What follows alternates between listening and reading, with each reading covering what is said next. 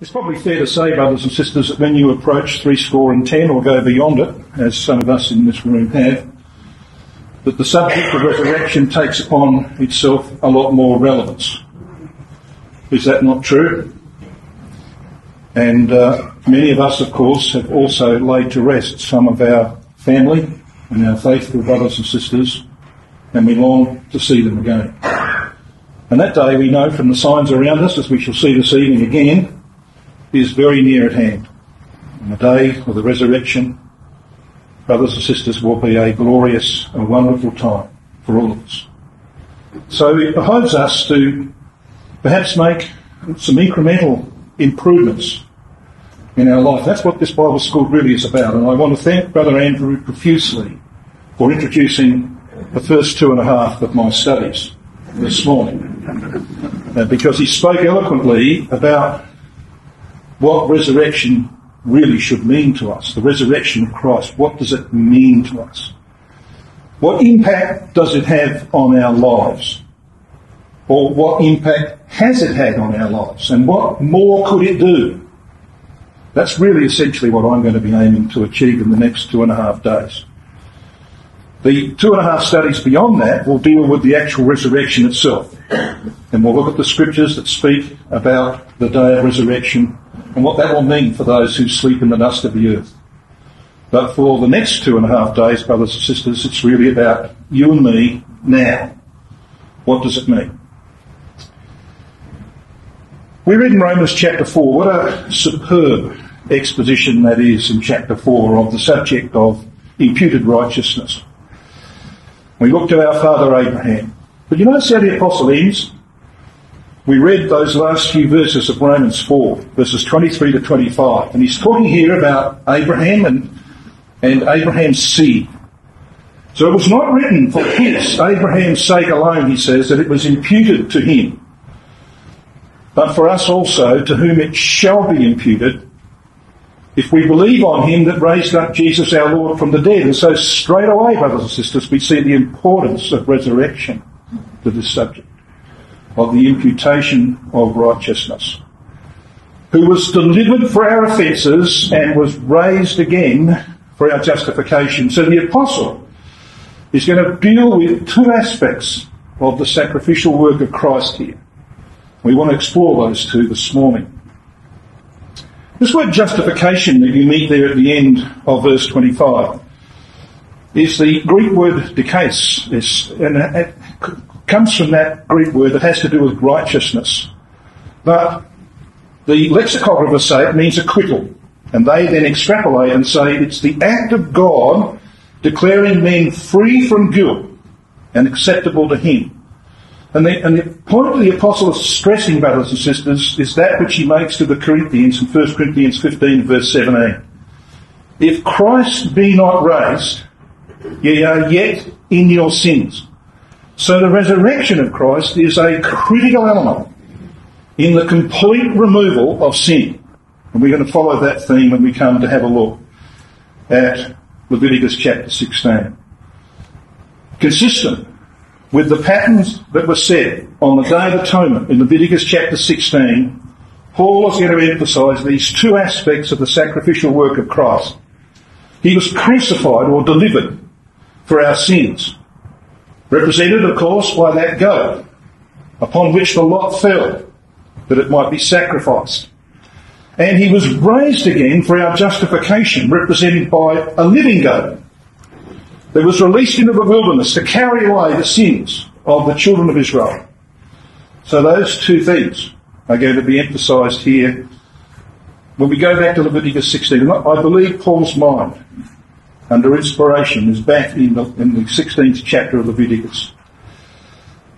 So, brothers and sisters, it's faith in the resurrection of Christ that's the critical element for the forgiveness of sin.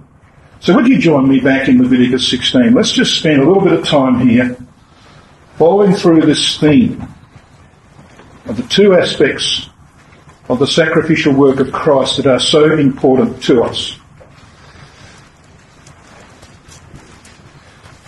Now, as we're going to see, these two aspects are all part of the one offering. And that's clearly emphasised in Leviticus chapter 16.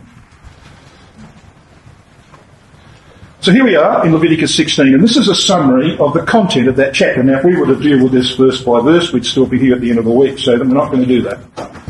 We're just going to pick the parts we need in relation to the two goats. Now, you can see there the areas that are highlighted, verses 3 to 10. We have the outline of the whole ceremony, so the sacrifices to be made by the high priest, etc., are outlined in verses 3 to 10. And in verses 20 to 22, we have the sending away of the scapegoat, taken away by a so-called fit man. This is a very, very intriguing aspect of this subject. So I won't go through that chapter division there of Leviticus 16. It's pretty obvious to you on the screen. Let's just focus in on these two goats. So let's start at verse 5 of Leviticus 16. And he, the high priest, shall take of the congregation of the children of Israel 2 kids of the goats for a sin offering, and 1 ram for a burnt offering. So we've got 2 kids in the Hebrew. We've got 2 words there, and the RV, the other hand, simply translated quite correctly, he-goats. Now these 2 represent 1 offering, 1 sin offering, in order to foreshadow the work of Christ in his death and his resurrection, the 2 things Paul has made reference to in Romans chapter 4, verse 25. Notice what it says there in verse 5, at the end of the verse. 2 kids of the goats for a sin offering. It doesn't say sin offerings, does it? It says a sin offering. In other words, 2 goats actually represent 1 offering. So there's 2 aspects to the 1 offering. Follows, of course, in verse 5 by saying, and 1 ram for a burnt offering. So we've been told something very important here. The work of Christ is going to be foreshadowed in these 2 goats, but of course it's a shadow. It's not perfect in every sense, as the antitype, the fulfilment will be, but it sets forth the principles involved in that 1 great offering that he made for the redemption of mankind. Let's just work our way down. Verse 6. And Aaron shall offer his bullock of the sin offering, which is for himself, and make an atonement for himself and for his house. And then he comes to the goats in verse 7. And he shall take the 2 goats and present them before Yahweh at the door of the tabernacle of the congregation. Now notice this. He's going to set them, present them.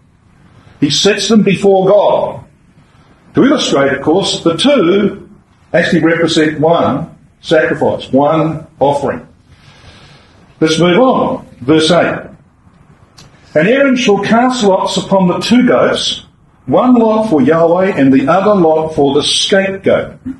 Now this casting lots, of course, is not some sort of haphazard thing.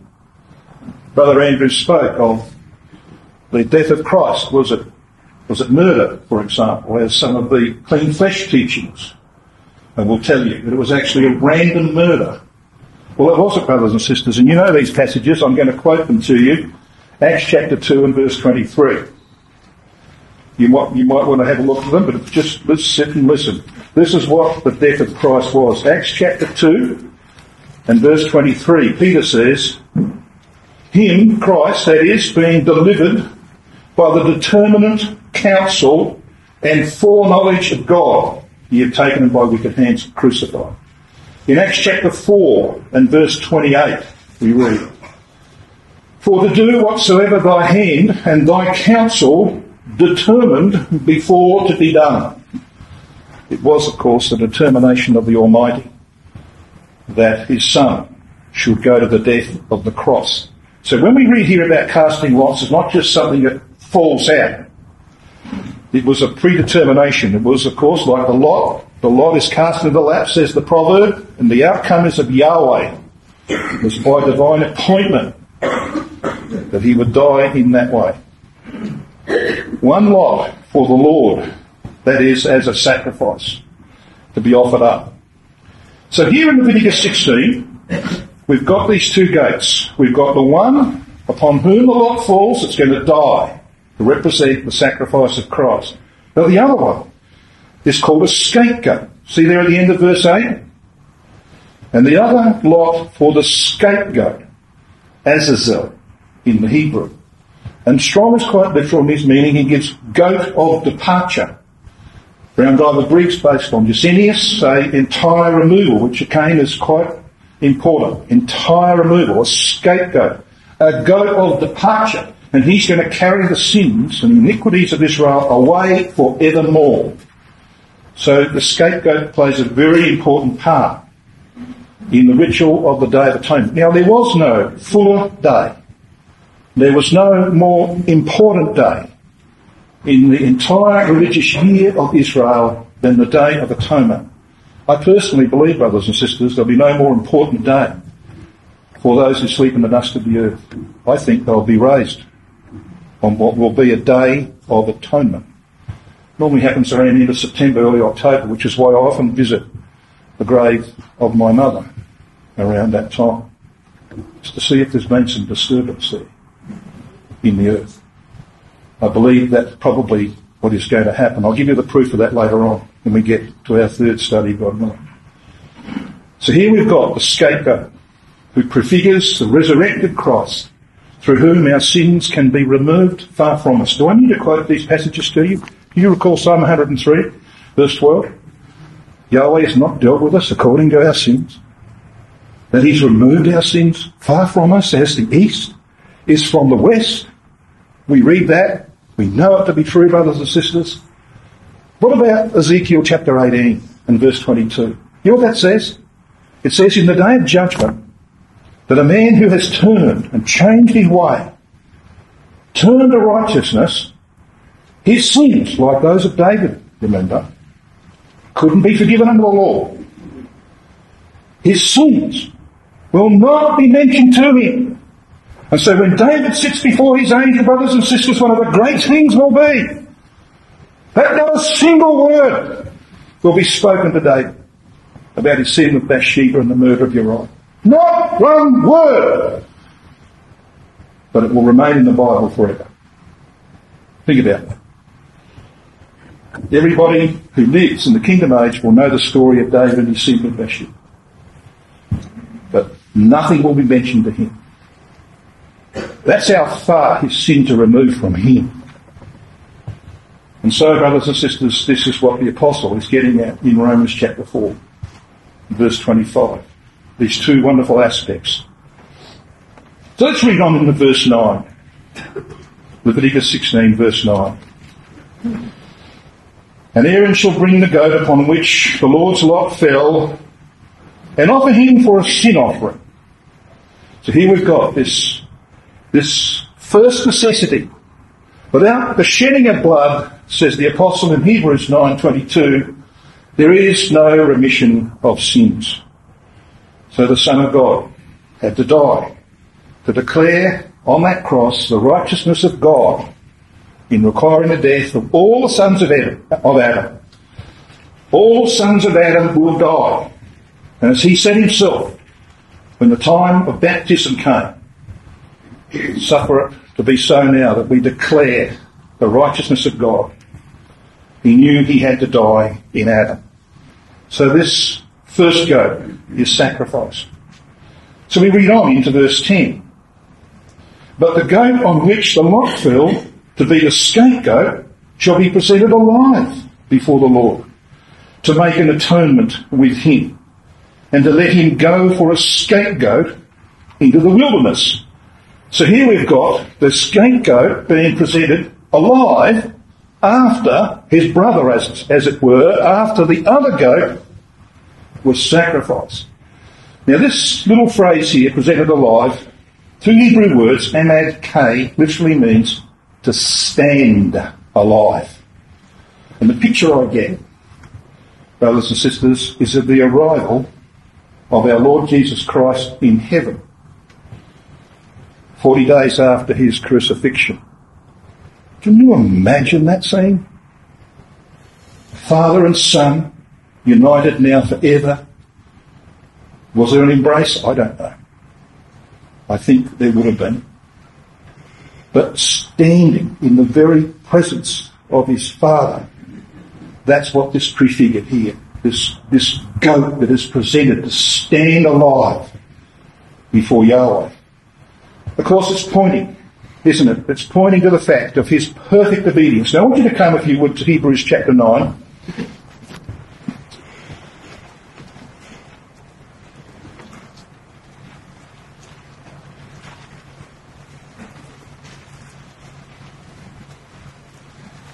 Again, another amazing exposition by the apostle of the work of our Lord Jesus Christ. We're familiar with verse 12. Neither by the blood of goats. Isn't that interesting? That should be goats first. We've just been looking at goats, the two goats in Leviticus 16. Neither by the blood of goats and calves, but by his own blood he entered in once into the holy place, meaning, of course, the most holy place, as the high priest would do on that day, having obtained eternal redemption. We know that the words for us are not in the text. We know that the verb that's used here is in the middle voice. Middle voice has to do with something you do to or for yourself. It's telling us very, very plainly, brothers and sisters, that our Lord Jesus Christ, who came that we might be redeemed, that we might be forgiven our sins. That was his work. That was the reason he was raised up, that our nature was the first beneficiary of his own work. By his perfect obedience to his Father, to the death of the cross, the grave could not hold him. The righteousness of God required him to be raised from the dead and to be changed. He was the first beneficiary of the work he came to do for us. And he was presented alive forevermore. So have a look at verse 24 of Hebrews chapter 9. Verse 24. For Christ is not entered into the holy places made with hands, which are the figures of the true, but into heaven itself, now to appear in the presence of God for us.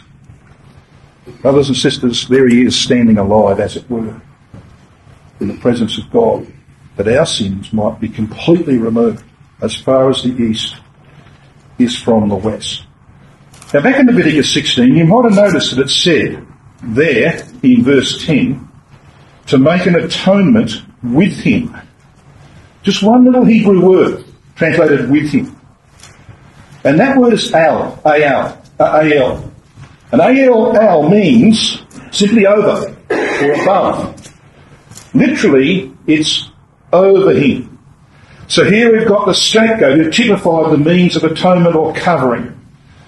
Here, brothers and sisters, is the work of our Lord Jesus Christ, not only in death, but in resurrection. Let's come across to Leviticus chapter 16 and verse 20.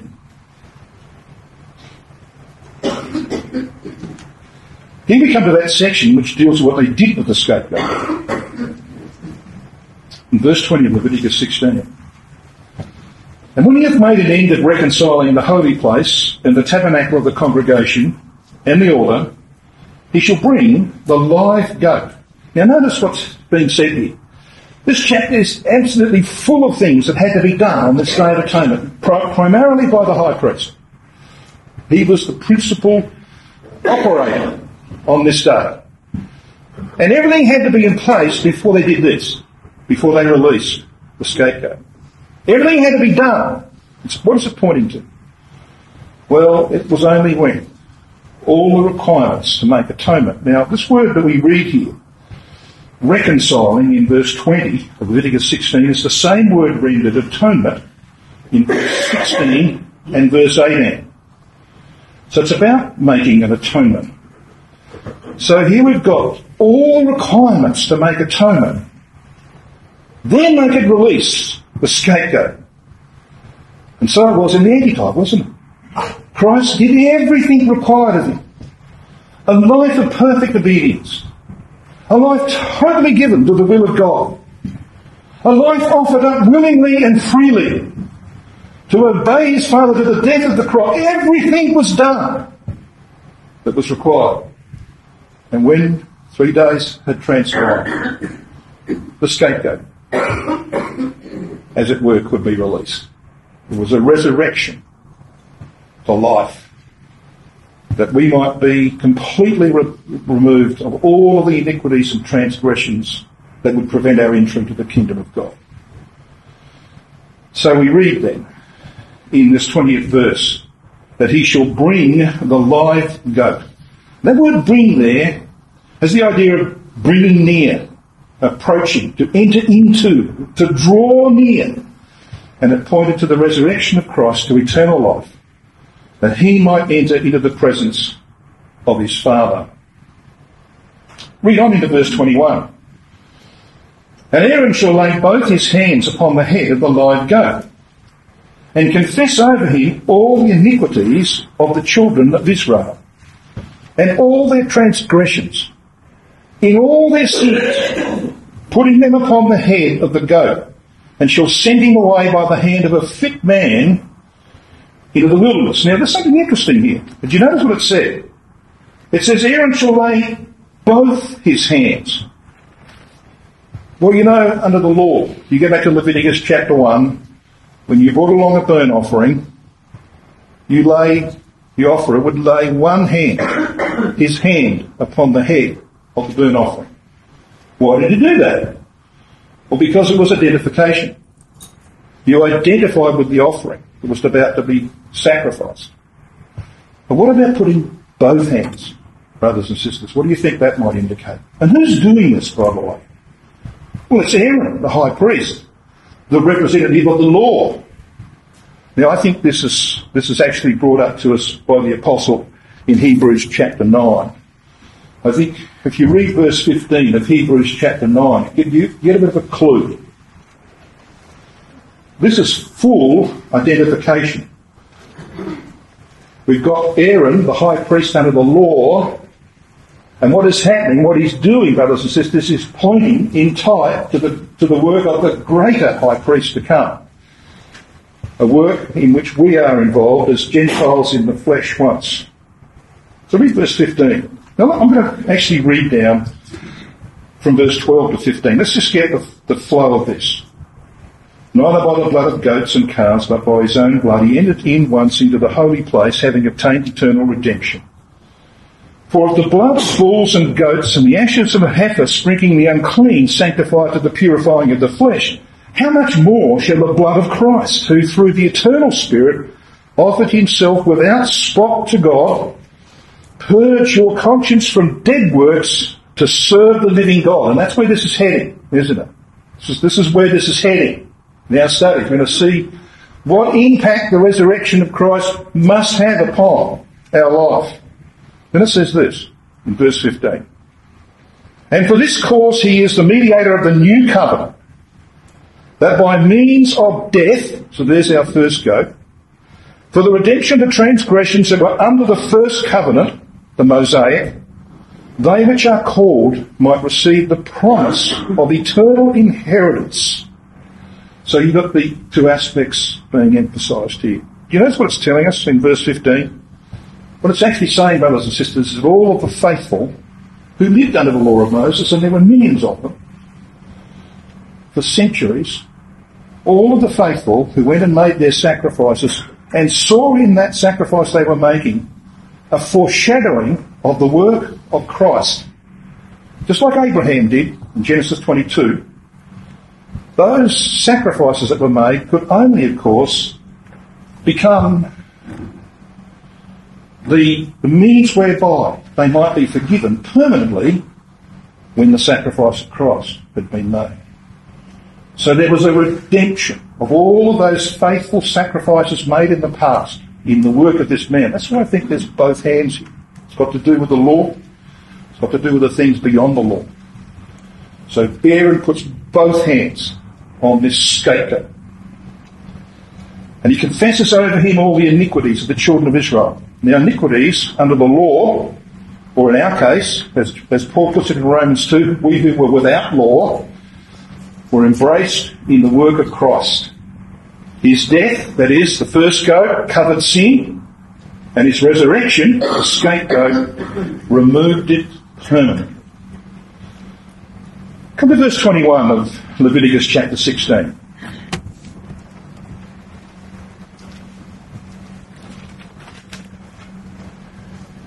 read, of course, that verse, but the words I want to emphasise are those at the end. It says, he shall send him away, that is the scapegoat, by the hand of a fit man into the wilderness. Now this word in the Hebrew, iti, which you can see on the screen behind me, only occurs once. And here it is in this passage. It means timely or ready, and Rotherham in his literal translation says a man appointed. The RV has a man that is in readiness. And it's too difficult to see what this is pointing to, because this was the only task on the Day of Atonement that was not performed by the high priest. The only task not performed by the high priest was given to this fit man to take the scapegoat out into the wilderness. Of course, it's teaching something, isn't it? The law could never take away sins. Only a man appointed and ready to offer himself without blemish to God could accomplish the desired outcome, the removal of sin forever. That's the point that's being made here. Now, I think you're familiar with Luke chapter 4. You know the record of Luke chapter 4, brothers and sisters, where the Lord gets up in the synagogue of Nazareth and gives his discourse based upon Isaiah chapter 61, which makes reference to the Day of Atonement. You're familiar with that? And you know what they tried to do to him in Luke chapter 4, verses 28 through 30. And all they in the synagogue, when they heard these things, were filled with wrath, and rose up and thrust him out of the city and led him to the brow of the hill whereon their city was built, that they might cast him down headlong. But he, passing through the midst of them, went his way. Any of you here been to the what they call the what's it called? The Mount of near Nazareth? You've been there? We were there 12 months ago. It's quite a steep cliff. If it happens to be the Precipitation. Yeah, Mount Precipice or something like that. If it happens to be the place, it's straight down. Right? And so they took him to something like that, and they were going to throw him off. They didn't realise what they were doing. I mean, we know that they didn't believe that Jesus was the anti-trivial scapegoat. If they had believed that, they wouldn't have done this. So here is something that's quite fascinating, that in their ignorance they unwittingly followed their father's practice of old. And we know what that practice was. Edishon tells us about it in the temple. Page 319. Because the Jews were fearful that the scapegoat would return back to the camp of Israel, bringing back with him all their transgressions that were put on his head to be taken away, they had an idea. And the idea was that they'd get this fit man to go out with the goat and find a cliff and turn the goat back towards the camp. Because you see, they pushed him over backwards. The man would push him over backwards. It'd be pretty hard to get a goat, wouldn't it, to go over forwards, over a cliff. So you turn him around so he couldn't see where you're going to push him. And you push him. He's looking back at the camp. And he dies. The whole point of the exercise was blown to smithereens. And here we've got Christ's own townspeople who hear the voice of one who's talking about the Day of Atonement in Luke chapter 4 in the synagogue, and they endeavour to throw him over the cliff. But there's divine intervention, isn't there? He passes through. Just as there was to be divine intervention to bring him forth from the grave. So with that as a background, brothers and sisters, to Romans chapter 4, let's just go back to Romans 4 and 5 in particular, to see how the apostle spells this out for us. Let's see where he goes from pretty clear reference to the Day of Atonement.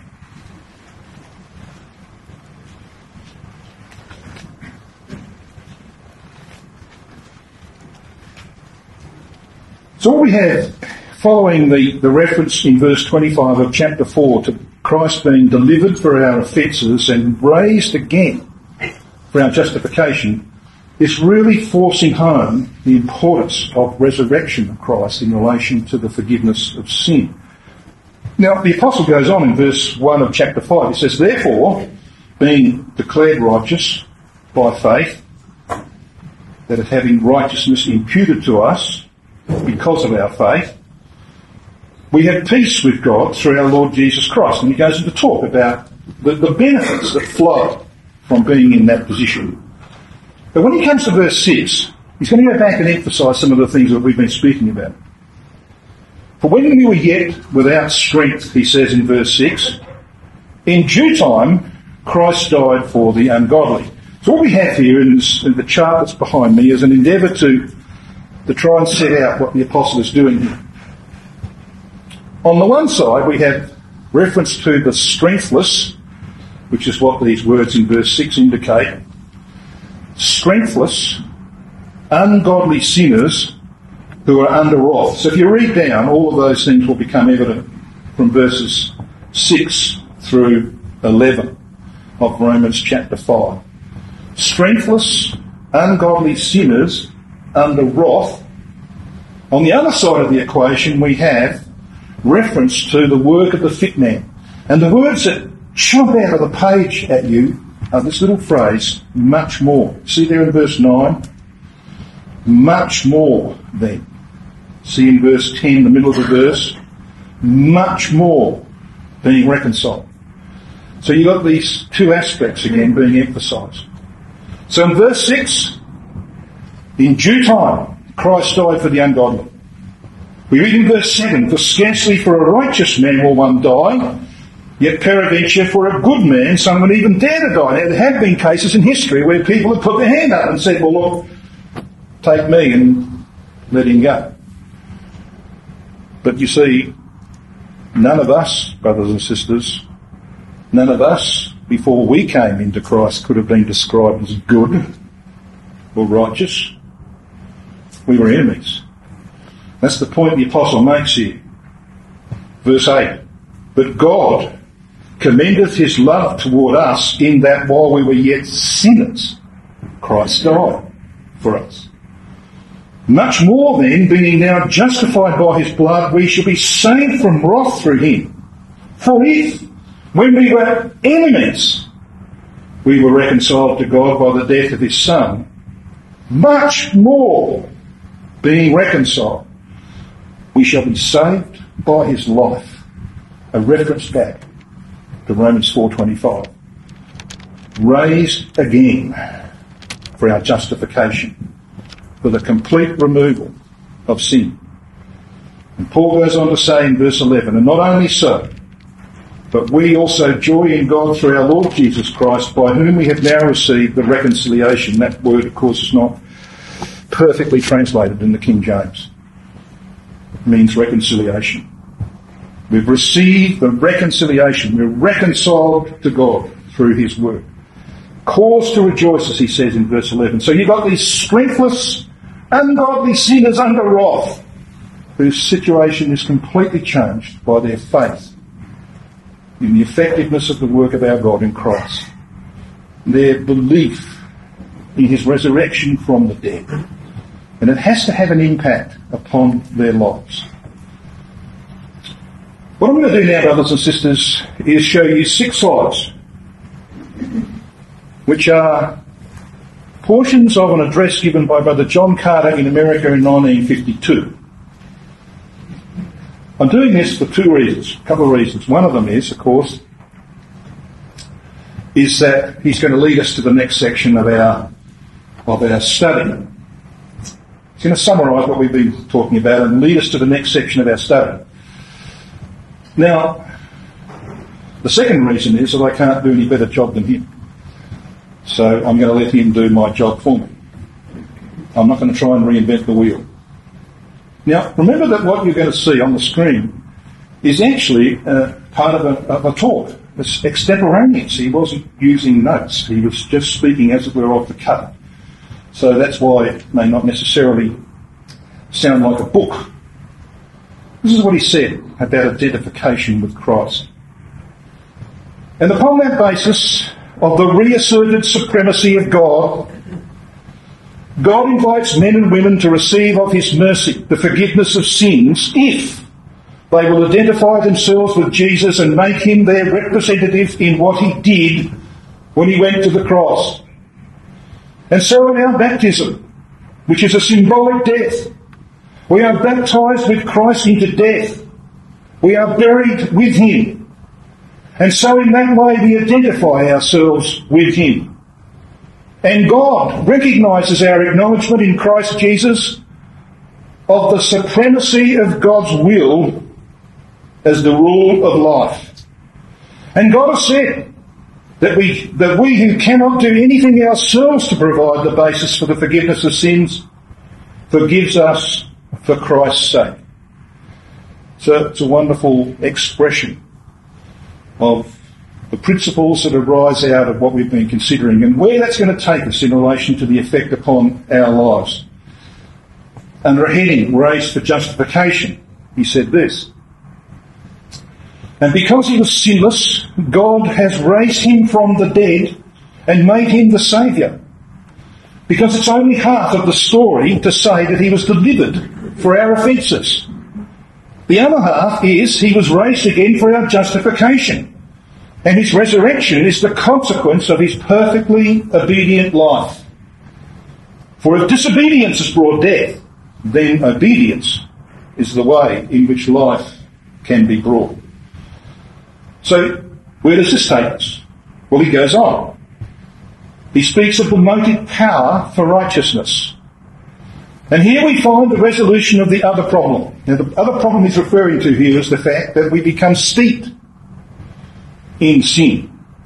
You practice sin often enough, it becomes part of you.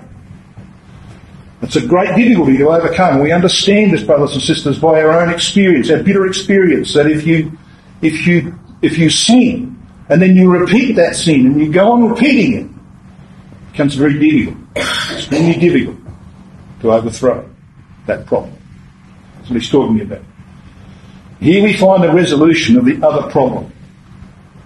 If we confess our sins and obey God in repenting and coming to baptism, God forgives us our sins.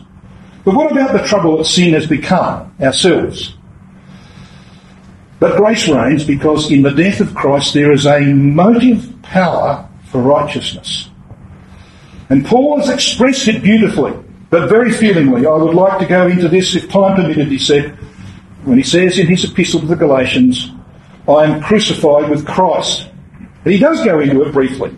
He says this: he recognised the need of being there on the cross with Christ, one with him. For if Christ died for all, says the apostle, then all died. And all must die in him to share in what he's done. And then you've got that quotation from Galatians chapter 2 and verse 20. I am crucified with Christ, yet I live. And the life which I now live in the flesh, I live by the power of the Son of God, who loved me and gave himself for me. That's going to be the core of what we're going to be talking about in the next day and a half or so, brothers and sisters. And then his fifth quote: a transforming power. I do not frustrate the grace of God. Reference, of course, the apostles' writing. Because there was a transforming power, a constraining power in the love of Christ, which working in Paul gradually, notice this, I want you to take careful note of what he says, which working in Paul gradually, as Paul renewed his mind day by day by learning from the Word of God and applying it, gradually transformed Paul. As Paul says, it must transform us. It's a slow process, brothers and sisters. We know that by experience. But there's got to be that constraining power, that motivating power, that moral force, and that comes from our absolute conviction in the resurrected Christ. He's a reality. This is his final quote that I want to put up: a lifelong process. For our service, it's a rational one. He's referring to Romans 12, which we'll come to in a second, says Paul. And that is a reasonable one, springing from the reason And therefore our minds and our reasons must gradually and steadily be brought into conformity with God's will. It's a slow process. It's a life's process. It's never complete in anyone except in the Lord Jesus Christ himself. I want you to come to Romans 12, brothers and sisters, because this is the passage he's got his mind upon when he's saying these things.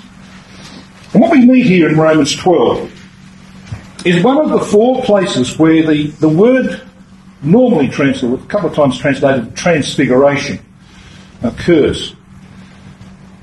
This word transfiguration, which of course is used in the transfiguration of Christ, is metamorpho. We get our English word metamorphosis from that, as we well know. It means to change the form or to transform. There are four occurrences of the word.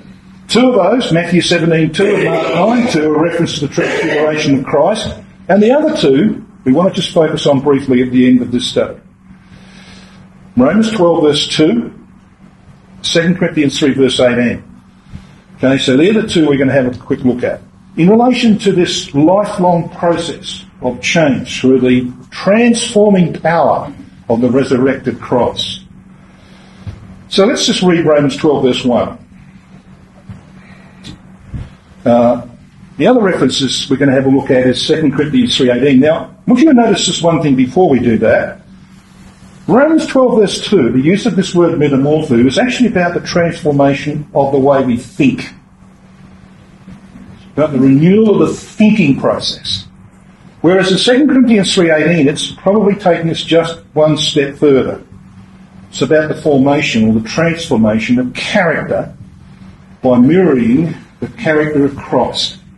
So let's take this first one, Romans 12 verse 1. I beseech you therefore, brethren, by the mercies of God, that you present your bodies a living sacrifice. Isn't that interesting? One dead goat, one living goat. All right, a living, I mean that's a conundrum, isn't it? Living sacrifice? Really, it's a conundrum. So you've got to put to death something in order to live. Really? Yes. So the same principle. Crucified with Christ, but living in the newness of life. He says, that will make you acceptable unto God. That is fully agreeable unto God. Which is your reasonable service. We know the word's logikos. We get our word logic from it. It means rational or intelligent. It's something that you come to the conclusion that this is the only way. This is the only real way. Then you go on to verse 2. And be not conformed to this age. Now, the interesting thing about this verse for me is the use of the voice. We have in the English language, of course, the passive and the active voice. In the Greek, there's a middle voice. Now, passive is where someone does something to you. You're the receiver of someone else's actions. Active is where you're the doer of the action. Middle voice is where you do the action to or for yourself. So think about that when we come and look at these verbs that are used here. Who makes the decision, brothers and sisters, to conform to this age? Who does that? We do. That's why the first verb here is in the middle voice. We make the decision. Be not conformed to this age, but be ye transformed. Transformed, here's our word, metamorpho. Guess what voice that is? Passive voice. Are you transforming yourself? No. God is transforming you. He's the doer of the action. You're the receiver. What for? Transformed? What means? By the renewing of your mind. Renewing means renovation. You all know about renovations, don't we? Take down the old stuff that's falling apart and put in something new. Goes on to say this, that ye may prove what is that good and acceptable and perfect will of God. It's taken me a long time, brothers and sisters, to agree that God's right in it. And by experience we learn God's right. And you prove. That word prove there is in the active voice because it comes about from what we do in life. We learn, don't we, by bitter experience that God is always right. Our own ideas, our own way will always lead to some kind of disaster. That's the point being made here. So come finally to 2 Corinthians chapter 3.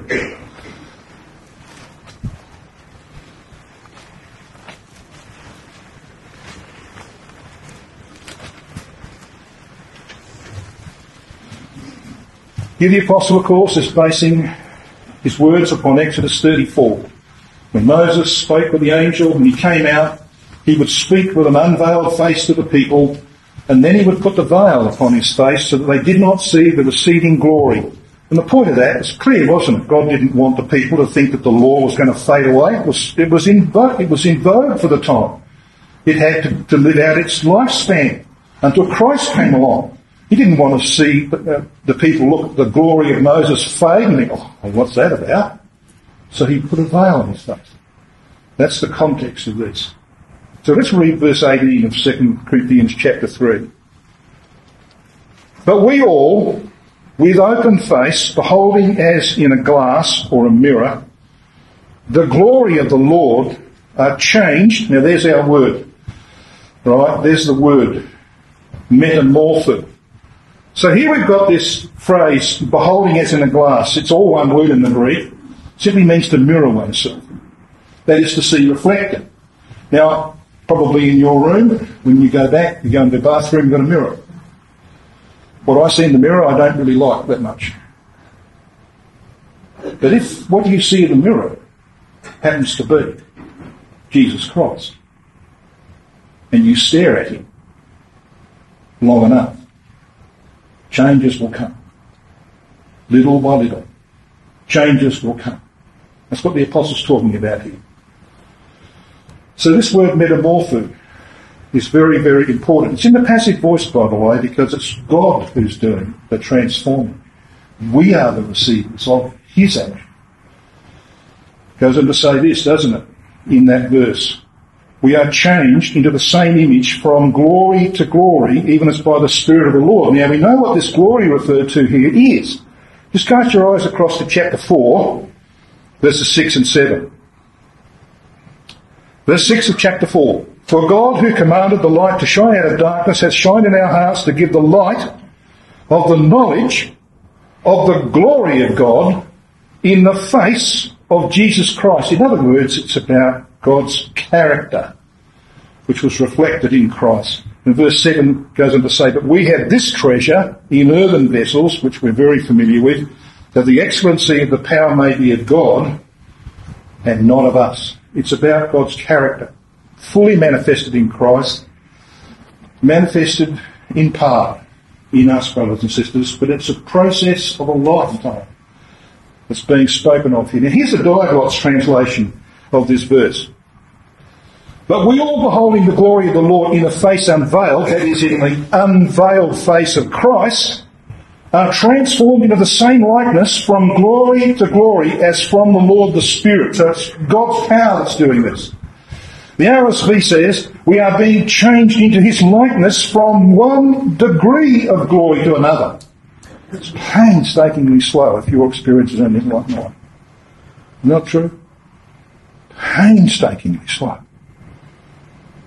But if you persist, if you keep your mind where it should be, brothers and sisters, as we shall reflect upon tomorrow morning, God willing, God works. He works to shape your character to be like his own. It's from him, even as derived from the Lord, the Spirit. How important, brothers and sisters, is the resurrection of Christ to those who believe as we do? Can't be any more important, can it? And we're going to see in our studies just what it should mean to us in our daily life.